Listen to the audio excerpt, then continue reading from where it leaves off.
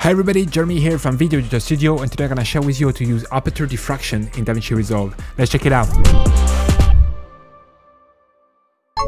Alright, so in Davinci Resolve right now, we are on the edit page, and here I have in my timeline a clip that I shot in Akihabara, Japan. So there is quite a lot of neon, we have interesting highlight, and we're gonna try to enhance that by using the Aperture Diffraction effect. To do it, we're gonna go to Effect Library, down to Open Effects, and here we're gonna search for Resolve FX Slide, and we're gonna drag Aperture Diffraction directly onto our clip. As you can see, it's affecting all the highlight in our image, and we have both a glow and some sort of star shape that is appearing on our highlight. To see that properly, we can here select the output just to show only the diffraction and how the pattern is affecting the image. So selected output is a really great way to see each element that is constituting your image and effect. So here you can click on isolated sources. It will just show you which area will be affected. Then preview aperture, it'll just show you the hexagon of the aperture. Then you have preview of diffraction, which show you the diffraction that is happening, so the star that I was mentioning earlier.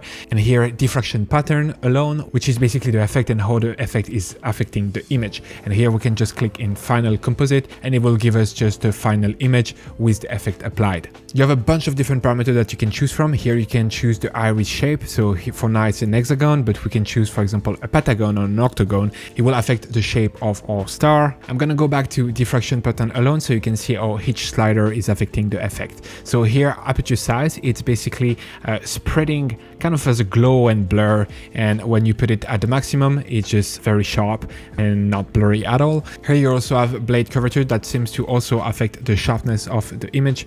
You have rotation, so you can make the star rotate. You can also keyframe that if you wish. You can also adjust the HNV ratio, which is basically gonna either stretch horizontally or stretch vertically those ray of light. You can adjust again here the angle, which is actually similar to the rotation, and you can also adjust the chroma shift. So if you put the slider in that direction, you will go more towards the red, and if you go in the other direction, that go more towards the blue. So it could be also something that you can use to create a retro effect, for example, going more towards like warm tone and red.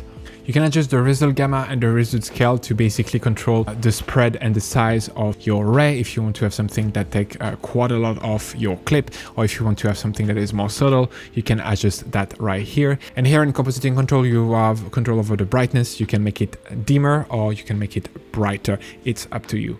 You can also colorize here the ray of light if you want. If you want to make it red, for example, you can do that right here, and then pushing the slider colorize if you want. Everything gonna turn red. I will not recommend to use that, but if you want to use it because you want to give it, like, again, for example, a slightly vintage feel by adding more warm color, it's something that you can do. And here we go, we have our effect. I hope this video was helpful. Don't forget to like and subscribe, and see you in the next one. Bye.